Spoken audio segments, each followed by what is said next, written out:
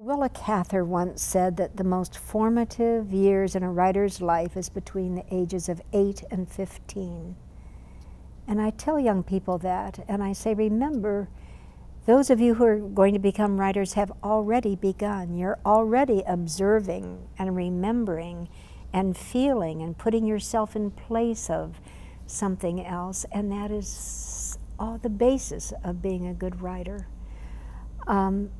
The question that I get very much from kids is, I love to write, but I can't think of anything to write about, or nothing ever happens to me. And I tell them, sort of as a gimmicky thing, think about the most embarrassing thing that ever happened to you, or the most frightening thing that ever happened to you, or the saddest thing, or the happiest thing.